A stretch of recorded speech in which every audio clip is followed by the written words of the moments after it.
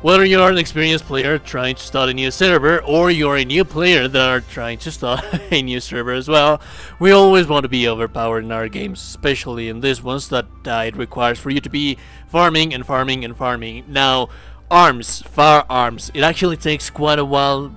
Basically, because of the progression of how the game works, you are supposed to be using primitive weapons first. You're supposed to be using bows, improved bows, better versions, elemental versions of those bows, crossbows, improved versions of those crossbows, elemental weapons, elemental crossbows, and it actually takes quite a while until you actually manage to get to the firearms. But you can actually get, I've already said actually quite a bit of times, you can get the firearms that much faster if you do some little things.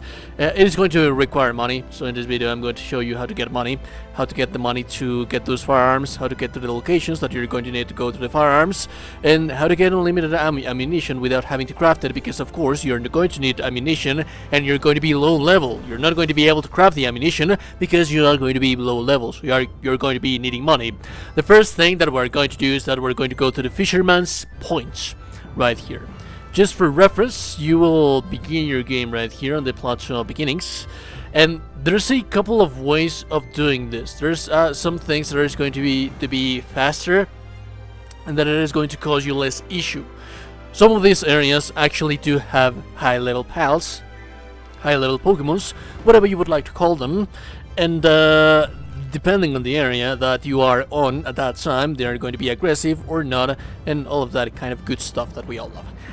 The path that I would advise for you to take is to go all the way over here, and then from here head over to this beach. This beach has low level pals that are not aggressive. If you head over immediately from here, this is going to allow you to pass through here as well. There's a bit of a climb in here. If you're skilled enough, you can bypass it, or you can swim if you have enough stamina around here. I would advise that at this point you should have like a capture pal that you can mount, like a dire howl. It doesn't require that much more level, but it can be done without the pal. It's just that it is going to take quite a bit more. You're going to notice that it is quite close from the volcano. You don't have to worry about that. You don't have to use an outfit resistant to hot weather, because the hot weather is going to be right there. As you can see, I'm using cold armor, and I am not getting any debuff. It doesn't matter if I am getting the debuff from there, because at the end of the day, while you are on the beach, while you remain here on the beach and in here, the hot weather is not going to affect you. All you have to do is just travel to the beach right here. Now, there's a couple of singularities that this location is going to have that is going to be amazing for us. First and foremost, it's going to be that merchant. Although before we actually talk about that guy, I want to show you the rest of them. There's a merchant down here that is going to sell you pals. It doesn't matter. You shouldn't be paying attention to that guy. Pals are very expensive, and usually the skills that you are going to get from them are really not that worth it. But then we're going to have the wandering merchant that we're going to have right here, and this guy actually sells medicine, which is very useful. He also sells high quality pal oil, which is very useful, although you're not going to be using it, because usually the high quality pal oil is to craft firearms, which is something that you're naturally not going to be doing, at least not until you start crafting the polymer and you get to 30ish and you start changing the stuff that we're going to be using right here. So there is indeed that. Anyways, there's medicine right here. But the merchant that we are more interested in is going to be this one. As a matter of fact, it's going to be two merchants. I'll leave it up to your discussion and to your discretion which one do you prefer. But this guy is going to sell a makeshift handgun.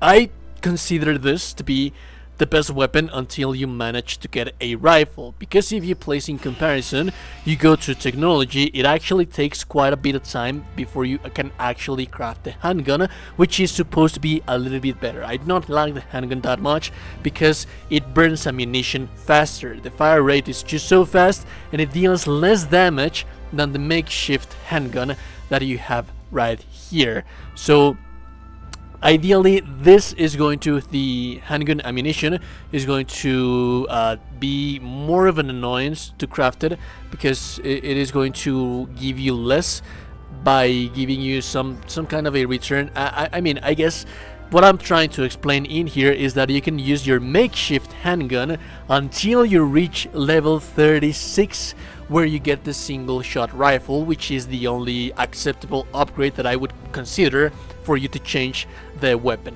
Meaning that we're going to have 36 levels as soon as we begin the game by using a single weapon with infinite ammunition. That said, all you have to do is just purchase the makeshift handgun right here. Right now, I am broke as brokes can be. Brokes can get. You're also going to need ammunition. Voila! The ammunition is going to be right here. There is coarse ammo, handgun ammo. This one, it costs the same thing, although it shouldn't. This one should be a little bit more expensive.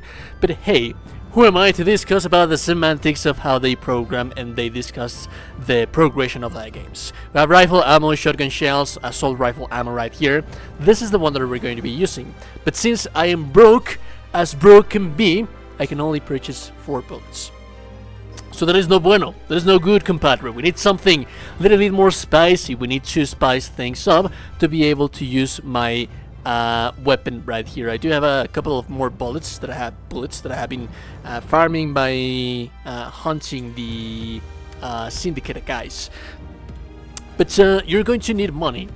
One of the ways that you can get money, I'll give you a couple of them. This is my favorite, just sell stuff. This precious pelt and also precious claw. You get these guys from fighting against low level alpha pals. And getting 20 and 20, it really is not that difficult. As a matter of fact, I got 20 just by killing a handful of them, and remember that they are going to be respawning. They are also going to give you diagrams, and you're also going to be leveling, so it's always a nice idea to be fighting against alphas. So you come to this guy, and then you sell your precious pelts and your precious claw. The rest of the ones that I have right there, they are high levels, so I'm not going to be using them for this showcase, for this to be as transparent as possible. So we sell these guys, and we get 23,000 gold. I talk to this guy once again, and I purchase the ammunition to the maximum. I get immediately 200 bullets, and I can spray and spam this thing because it doesn't have that much of a fire rate, it doesn't have that much of a magazine, but it also has quite a bit of damage. As you can see right here, it has 320 attack power, while the handgun, which is the supposed upgrade, the one that is supposed to be the upgrade, is just 250 attack power. And then you have the other option, the one that I would say that it is not as good, it is not as ideal, but it's still a firearm. And for this one, you're going to need to come to this deserty area. And as a matter of fact, once again, you do not need armor to traverse through here. You do not need any specific kind of armor. As you can see, I'm using my armor that gives me that cold resistance. But if I take away that armor, it's just going to be the very same thing. I'm on a city right here, but if I go outside into the supposed desert, it is not going to be any hot weather that it is going to affect me. The only hot weather that it is going to affect you is going to be on the volcano and the little small desert that you have right here. So how do I get to this place? Well, this is a little bit more simple, I should like to believe, I should like to say. You begin right here at the plateau of beginnings, and then you head over to the where you find the Catres. You activate this little island hopper coast, and you keep moving forward. Like, you keep moving all throughout these 2 islands, and as a matter of fact, these are already going to be discovered on your map. So you just have to come here, and then you find the beach that you find right here, and then use, I do not know, maybe some kind of pal to move through here. If you do not want to move with a pal, you do have to go through a little bit more of the map. There's going to be higher level pals right here, but you can safely ignore them. This gap allows you to cross without the necessity of having a pal. And here you'll find one more merchant that is going to sell one more firearm, and if you choose to, then you might as well be using it. But this is a musket. The musket deals quite a bit of damage, but it takes like 54 years to load every single time that you fire this thing, so I do not advise for you to use it. However, if you feel that you want to be using it, it has tremendous amounts of firepower. It really kicks a punch. That much I can tell you. And your ammo, which is also going to be using coarse ammo right here, it is going to last you quite a bit longer if you have, like, for example, the 244 bullets that I have right here.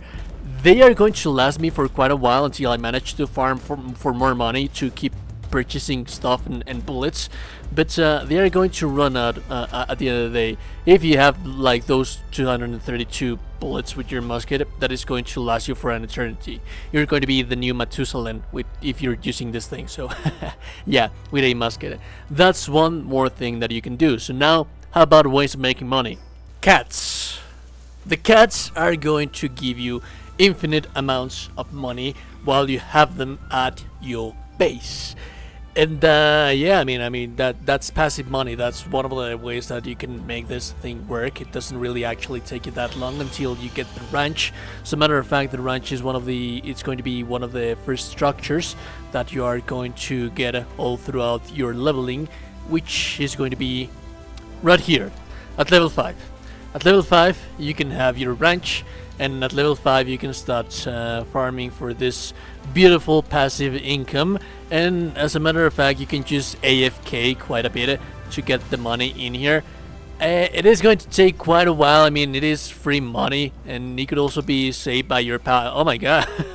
I didn't notice that I had that much in here. So yeah, your pals can also be gathering it for you. As you can see, it is quite a bit, but it is not going to be as much as it is going to be by capturing the high level, the low level alpha pals. The location of the cat pals, I will have it on screen. As a matter of fact, you will be seeing it on screen right now. On where to get it, I'm going to show you the location. This actually is from a dungeon, and there is no way on the real map, on the real overworld, where you're going to find them. I've tried. I think that I found some. Maybe it's at night, but this is a location that you're for sure going to find them. And your Pokeballs or pal spheres, or whatever you would like to call them, it is not really going to require that much for you to craft them, because they are going to be low level pal spheres that you are going to use to capture these lovely pals, which is just going to be lovely, delightful, and amazing. And finally, you can also sell pals at the black merchant. So yeah, then again, as you can see, there are many ways of getting rich on Palworld. There's just too many ways that you can do it. And now you know, if you're going to begin a new server, you're a new player, you want to start the game as fast as possible, this is an infinite source of ammunition that you don't have to craft. You don't need to have the recipe for it, so you don't really have to level up. And this is something that it is going to last you. It is going to be good all throughout level 1 to level 30. So all from 1 to level 30, you're trying to start a new server with your friends. You're going to be very powerful, because just this handgun is just so much fun, and it is actually one of my favorite weapons in the game. If you like the content, like and appreciate it. And also, you today, you're a gorgeous and beautiful person. You are indeed a gorgeous and beautiful person. I will listen to you goddamn gorgeous and beautiful people in this one. Have a lovely day, and goodbye.